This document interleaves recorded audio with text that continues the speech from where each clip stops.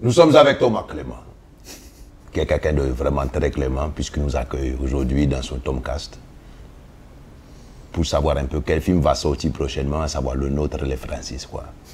C'est le 23 juillet que ça va sortir, il faut regarder ça. Il y a que vous mettre de bandes annonces comme ça, tu vas rigoler 2 secondes, après tu vas au cinéma, tu es dégoûté, tu as mis 10 € pour rien, quoi.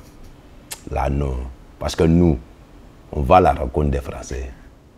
On va les voir pour leur dire alors ça vous a plu. On va les affronter même, pour savoir si même ou non, ça plaît ou pas. Mais ça plaît. Ce qui veut dire que, à partir du 23 juillet, le cinéma change. Beaucoup de choses changent. Et nous allons être aujourd'hui classés numéro 1. Je sais ça. Tomcast avec Thomas Clément, Medi Sadoun et Alice David qui doit arriver bientôt. C'est pas magique? Ce qui est la preuve que ce que je viens de dire est vrai. Tout à fait. Tout dépasse la réalité. Bon, attention Coco, on est trop long. Je chante et c'est à toi. Hein.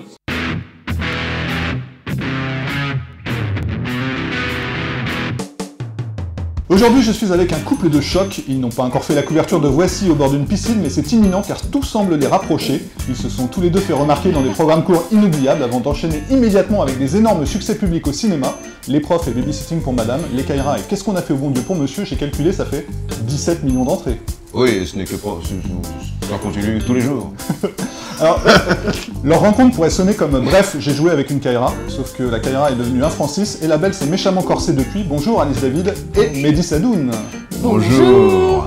Alors vous êtes tous les deux à l'affiche des Francis, une comédie de Fabrice Begotti qui sort le 23 juillet, et comme vous êtes deux, et ben vous allez vous partager le pitch. Allez hop, une phrase, chacun à son tour, c'est parti pour le pitch pong.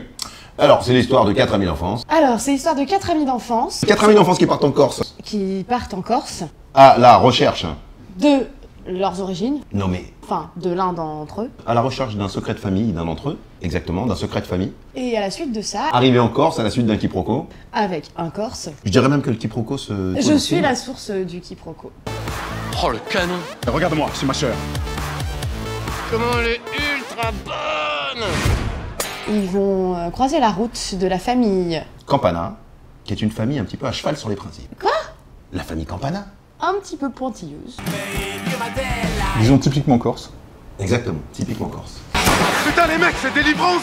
Il va s'en suivre une course-poursuite. Course-poursuite infernale, La Corse-poursuite. à travers la Corse. Et nos 4 amis vont découvrir les mauvais côtés, mais aussi finalement les bons côtés de la Corse. C'est un film bienveillant, sur les Corses Oui, et les continentaux. parce que la première bonne nouvelle, c'est qu'après ce tournage, vous êtes toujours vivant. Alors comment on fait pour se moquer des Corses sans se faire plastiquer son appart? Alors, on se moque pas des Corses. Déjà, On se moque des Corses, mais avec les continentaux, et on se moque des continentaux avec les Corses. avec les Corses. On part de clichés sur la Corse que les continentaux peuvent avoir en arrivant en Corse. C'est parce que c'est vraiment vecteur de comédie, et ensuite on va démonter tous ces petits clichés les uns après les autres au fur et à mesure du film. On tord les clichés, on est obligé de tordre les clichés. Les clichés sont le premier palier à la comédie et à la phase de connaissance de la Corse. Alors Alice, pour rentrer dans la peau d'une jeune femme corse, c'est combien de mois de préparation physique? Est-ce que tu as eu un coach pour l'accent? Non, j'ai pas eu de coach pour l'accent, mais par contre j'ai la chance d'avoir des amis corses et qui m'ont aidé en amont en fait. J'ai fait enregistrer toutes les phrases de mes dialogues par une amie, donc une femme qui a l'accent corse, de manière très neutre, où il n'y a pas d'intention de jeu, et du coup je l'écoutais régulièrement partout dans la rue, dans le métro, etc. Et suite à ça, il faut savoir que sur le tournage, il y avait quand même beaucoup de Corses qui étaient là, donc il y avait toujours quelqu'un pour rectifier le tir si ça partait pas très bien. Et puis j'ai pas trop forcé le trait non plus sur l'accent, quoi. C'est-à-dire que j'avais pas envie que ce soit caricatural, c'est dangereux de jouer avec les accents, donc c'est juste des petites pointes. Alors comme je l'ai dit en intro, vous ne tournez que dans des films qui dépassent le million d'entrées, vous êtes un peu les Paul Le Poulpe du cinéma français, et tous les producteurs français doivent suivre vos choix avec beaucoup d'attention. Qu'est-ce qui vous a plu du coup dans ce film? Ça commence à la lecture. Ouais, c'est ça, ça commence à la lecture du scénario. Moi je sais que c'est un film, c'est un projet que je suis depuis longtemps, parce que je connais Jean-Charles Fély, Christophe Thomas, Fabrice Begotti, Pierre-Marie Mosconi, qui ont travaillé sur ce film. Et du coup, on lit le scénario, on se dit « Ah, c'est chouette, c'est des gens avec qui j'ai envie de travailler, que je suis depuis longtemps. » Pour ma part, en tout cas, je marche qu'à l'instinct, c'est-à-dire qu'en fait, si je sens le truc, si j'ai envie, ça me suscite du désir, de l'intérêt, j'y vais. Ce qui est vachement bien dans les Francis, c'est qu'on découvre un autre côté de la Corse qu'on connaît pas, c'est-à-dire qu'on a envie de voir, quand on parle à la Corse, on voit la plage de sable fin, etc. Il y en a, mais très peu. On va découvrir une Corse plus profonde qui est très méconnue, celle des montagnes, des rivières, etc. Donc nous, on allait tourner dans des endroits assez reculés. Des chèvres aussi. Des chèvres, des moutons, des cochons. Des mouflons aussi. Des mouflons, on va en parler des animaux. Et bah d'ailleurs, Mehdi, c'est toi qui détiens la scène mythique du film. C'est-à-dire une scène culte, enfin qu'à mon avis c'est celle qu'on retient le plus facilement. On va pas tout dire, mais en gros tu as une scène inoubliable avec des moutons. Combien de mois de préparation physique? Est-ce que tu as eu un coach mouton? Non, oui. Qui s'appelle 17 d'ailleurs, avec lequel j'ai tourné énormément. Et je voulais savoir pourquoi il s'appelait 17, c'était le 17e mouton à aller à l'abattoir. Voilà, tatoué 17. Tatoué 17. Et beaucoup d'échanges, puisque je me suis retrouvé allongé avec lui, à faire la sieste. Je me suis retrouvé dans le camion à bestiaux, très proche de moi, à plusieurs heures comme ça. Et puis on a échangé, un feeling qui s'est mis en place, et puis on a commencé à échanger en bêlant. Voilà. Parce qu'on vivait, donc voilà, les camions à bestiaux, comme ça, avec les routes de montagne, ça bouge. Et on se demande pourquoi les moutons bêlent, c'est parce que les virages, ça les fait glisser, tout ça. Et ils font comme ça, et puis moi j'avais fait putain, merde et tout. Et le merde, c'était un peu le bêlement que pouvaient avoir les moutons dans le camion à bestiaux. Et voilà, et finalement. Faut savoir que c'est galère d'être un mouton dans un camion à bestiaux quand même, c'est pas très cool. Gilbert de bonsoir. Et c'est vrai que leur corde vocale se rapproche beaucoup de celle des hommes. Et d'ailleurs, le premier soir, première séquence, premier tournage du film, premier jour, le soir on s'est retrouvés au restaurant, à bêler tous les deux, au milieu de toute l'équipe de production et de réal. Et puis surtout les propriétaires du restaurant. Ouais, ils nous ont refusé le lendemain le retour dans leur restaurant parce qu'on avait emmerdé tout le resto à bêler. Ouais, on avait bélé, puis on avait... Et en fait, c'était la colo de vacances, ce tournage. Ah non. Vous avez bossé un peu quand même ou... Non, c'était une soupape un peu. Le soir, on était obligé de. En fait, on était tout. Ce qui était vachement bien, c'est que le fait de tourner pas loin de chez soi, on est tout le temps ensemble, toute l'équipe. Donc si ça se passe bien. Ouais. Non, parce que la journée, quand même, on taffe, on fait pas du char à voile ou du poney. On fait quand même un film. On est quand même en train de faire un film. Et si c'est pas bon, c'est dans la boîte. Et c'est du taf en plus en Corse parce que les décors, faut y accéder. Voilà, il y a des grosses équipes techniques derrière. On a tourné en pellicule et tout. Mais non, c'était très bien et ça nous a permis tous de nous rapprocher, de devenir potes. Il y a une petite nouvelle qui fait sa première apparition au ciné, c'est Jennifer, avec la Starac, ses albums et The Voice. Elle est plus connue que tous les acteurs du film réunis. Comment vous l'avez accueillie? Hyper bien. Enfin, surtout, elle est arrivée sur le projet avec une humilité incroyable. C'est-à-dire que moi, je l'ai rencontrée parce qu'on avait beaucoup de scènes, enfin quasiment toutes nos scènes sont toutes les deux. On a travaillé toutes les deux en amont ensemble et en fait elle est arrivée avec hyper envie de défendre le film, hyper envie de jouer avec nous, très curieuse d'apprendre. C'est quelqu'un qui a du métier, elle est habituée à la caméra, elle est habituée à tourner, elle a fait du clip, elle a fait des petites séries, des petites choses. Elle n'est pas novice et donc voilà, et ça a été fantastique et elle est bluffante. Moi je me suis régalée.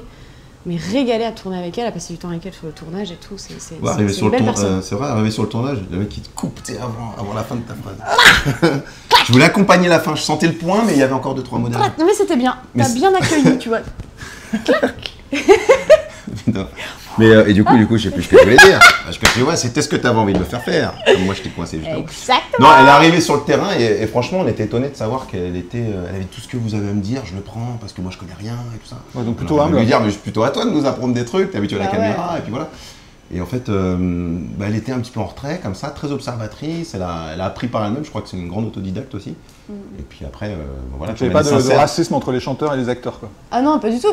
Et puis en plus, elle a tout à fait sa place. C'est-à-dire qu'on n'est pas en train. Enfin, moi, on parle en même temps, c'est bien. C'est génial. On parle d'un sculpteur, d'un peintre, d'un chanteur. Non, parce qu'en fait, elle est. Ta gueule. Non, mais en fait, en plus, elle a tout à fait sa place, elle est tout à fait légitime, elle joue très bien. Mais c'est vrai, moi qui l'ai déjà reçue 2 fois dans ce talk show, je reconnais qu'elle joue très très bien. Et assise là ? C'est une vraie bonne surprise. Et t'es assise là ? Juste là, ouais. Est-ce que vous êtes prêts pour la question très con ? Oui. Bon, question très con, j'ai très peur. Alors Alice, t'as commencé ta carrière dans une pub Coca, alors que toi, Mehdi, avec les caméras à shopping, tu roulais pour Pepsi. Putain, c'est vrai ça. Du coup, ah bon, t'as fait Coca ? Bah ouais. D'accord. Et toi, t'as fait Pepsi.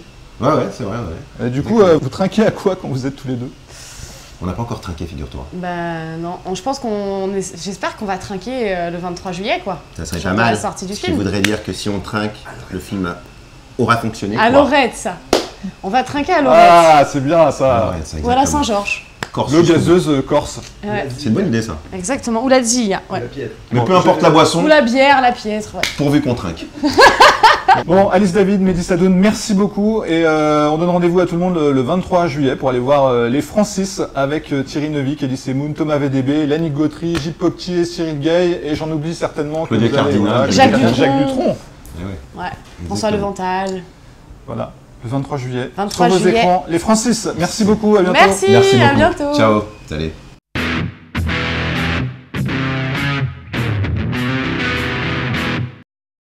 Mais toi, par exemple, on entend ta voix? Oui, on entend ma voix, tout à fait. Et on voit pas ta tête? Non, on voit pas ma tête, moi je me cache derrière ma caméra. En fait, parce que j'ai pas la moyen d'avoir un deuxième cadreur, en fait. Tout le monde se cache derrière l'écran, hein, c'est ça. Bon, attention, Coco, on est trop lent.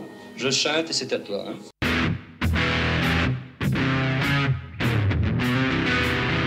Il y a un truc que j'ai jamais compris chez Ardisson, c'est pourquoi est-ce que toutes tes émissions sont montées? Est-ce que c'est parce que t'as pas les couilles d'affronter à la loyale tes invités? Non, non, c'est pas ça. C'est que c'est comme au cinéma.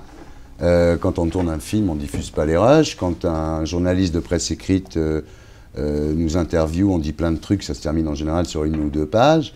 C'est-à-dire qu'en fait, le principe, c'est de montrer aux téléspectateurs ce qu'il y a de mieux.